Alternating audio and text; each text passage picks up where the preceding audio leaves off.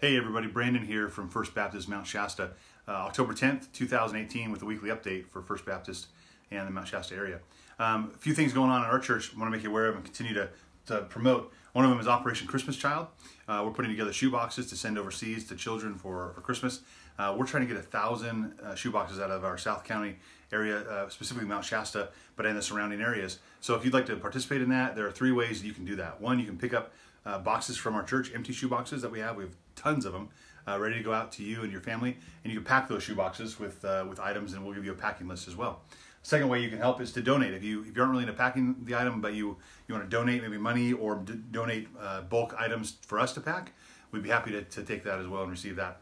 Third way is to help us out during our packing party on November 4th. So more information to come about that, but those are the 3 ways to help us. So you can pack a box with you and your family.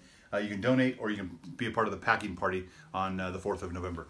Other things happen in Harvest Festival, our Community Harvest Festival. We do that every year, host that, and usually at the Armory. It looks like we're going to get that again. We're going through the hoops right now to make that happen. But Harvest Festival is going to be on Halloween night, 10/31, and it's going to be from 5 p.m. to 8 p.m. So make sure that you know to pass information on. Let your friends know that we are doing a Harvest Festival.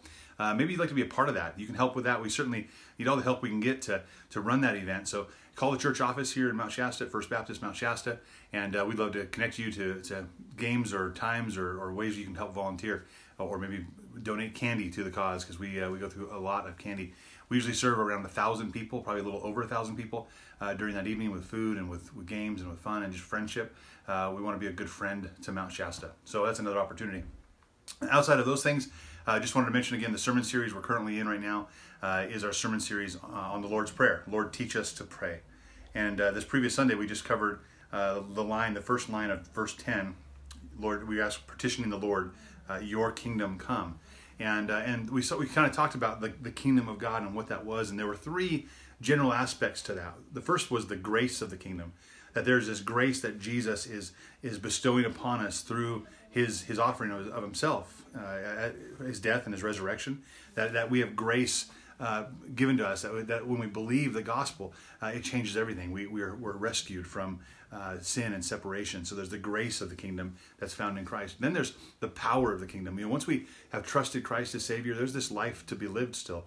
And through the kingdom of God, he gives us this power through the power of his Holy Spirit to live in a way that looks like Jesus, that imitates Jesus, that is conformed more into the pattern of the Son, Jesus Christ. So there's power to be had. As we ask, Lord, your kingdom come, what we're asking is that we'd receive that grace to believe. Then we'd receive the power of the kingdom in order to live faithfully to him and to follow him. Certainly he has power also to heal. He has power to change lives and redeem and renew and restore. We're asking for that to come as well, in the power of his Holy Spirit. And finally, we're looking at the hope of the kingdom.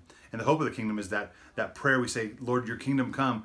We can't wait. We wait expectantly for your return. Come, Lord Jesus, come quickly, so that you will once and for all establish your kingdom on earth as it is in heaven. That there will be no more despair, no more tears, no more pain, no more disease, that you'll make right what was made wrong through sin.